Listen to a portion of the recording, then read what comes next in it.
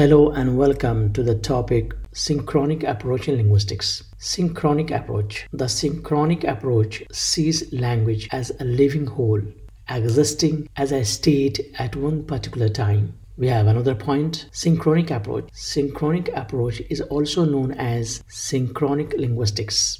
We have yet to talk about synchronic approach. Synchronic linguistics is often descriptive, analyzing how the parts of a language or grammar work together at one existing time. Synchronic approach. It is concerned with the logical and psychological relation that binds together to form a system of language in the collective mind of speakers. We have some more points. Synchronic approach. Studies of dead languages can be synchronic as by definition they are no longer spoken. They are not evolving and are frozen in time.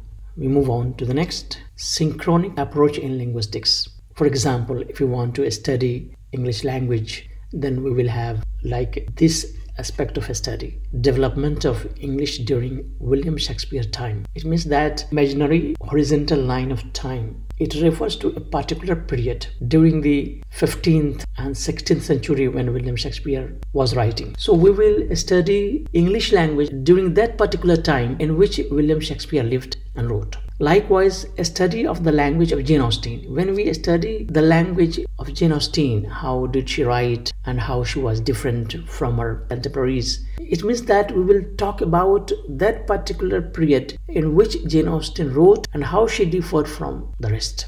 Global influence of modern English in 21st century. Here we will talk about a particular time in the 21st century only. So when you talk about or when you study English language in a horizontal manner of time, this approach is known as synchronic approach in linguistics. Hope you understand the concept. Thank you and goodbye.